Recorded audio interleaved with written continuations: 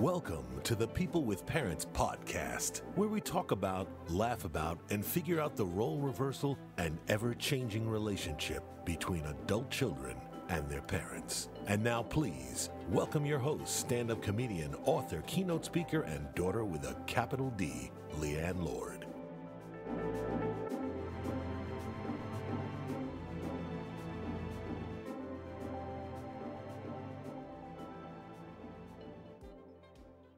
Okay, first of all, you're not supposed to learn everything from your parents. They can't possibly teach you all the things you need to know. There's just not enough time. They only have 18 years, at best, and most of us stop listening after the first 12. That said, my dad did a decent job. He was a man with a particular set of skills way before Liam Neeson. But a few things were missed.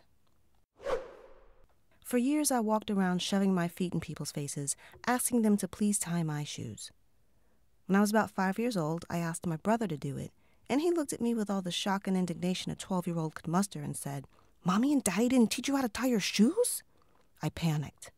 At that age, I thought they knew everything and had it all under control. My brother made it sound like my parents were not only negligent, but incompetent.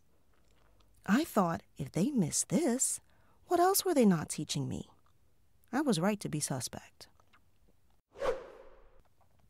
My dad taught my brother how to play chess, and he taught me how to play cards. By the time I was 8 years old, I had my own set of poker chips. In college, my dad helped me design and run a campus-wide spades tournament. He never got around to teaching me bid whist, though. He said he would when I was old enough. In the last few years of his life, the running joke was, "Dad, am I old enough to learn bid whist yet?" And he'd say, "Yes, but now I'm too old to remember how to play." I imagine that my dad thought it was important to have a special thing with each of his kids. But I really wish our thing had been chess. It teaches you how to strategize and think critically.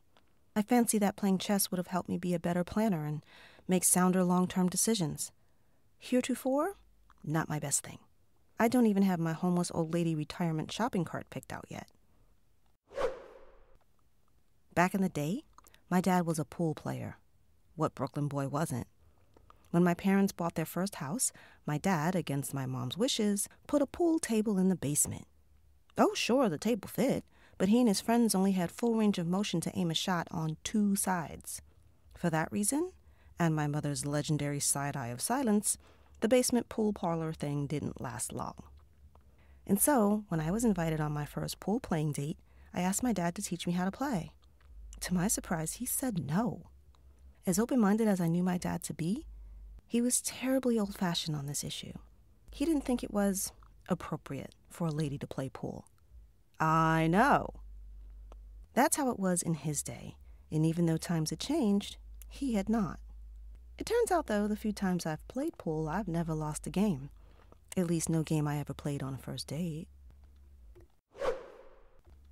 For a long time now, Sunday has been our recycling day. We set out bottles and plastics, papers and delivery boxes for the Monday morning collection. My dad always made the latter look easy. With an X-Acto knife and some twine, he'd wave his hands around and bippity-boppity-boo, everything was tied up nice and pretty for sanitation. When this became my job, I learned that one does not simply wrap any old piece of string, a whole bunch of times, around a pile of paper and cardboard. Well, you do if you want the pile to fall apart. Since I never learned my dad's twine trick, I used packing tape. Problem solved, until I ran out of tape.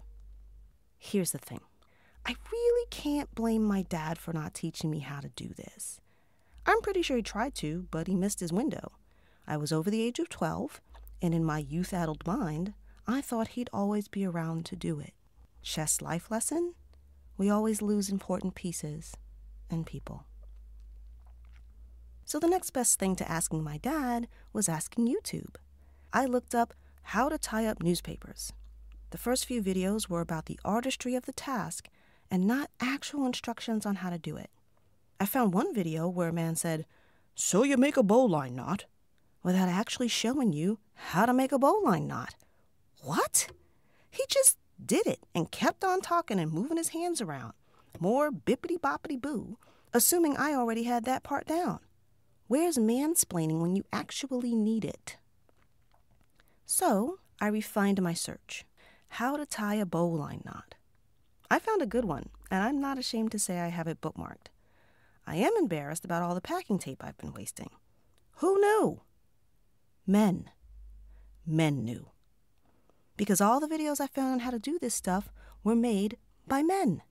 It's like I stumbled upon some manly man skill that's only passed down from father to son. Hell, I bet the sanitation guys who pick up my Monday recycling think I'm dating someone now because my papers are finally tied up right.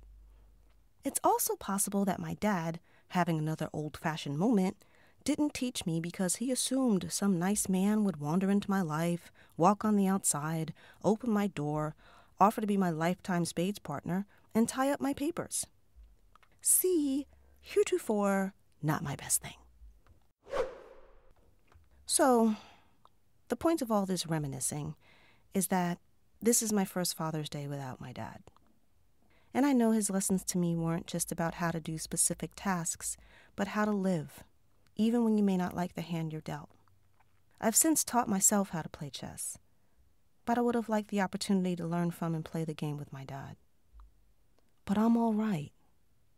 I had the immense good fortune of being the daughter of a king who, with some love, patience, and bippity-boppity-boo, raised a queen. I miss you, Dad. Thanks for listening to People with Parents. Please share the podcast with your friends and family and leave a review on iTunes. People with Parents is lived, written, and produced by stand-up comedian, author, and keynote speaker Leanne Lord. Visit her at veryfunnylady.com. And remember, we make them parents. They make us people. Crazy people.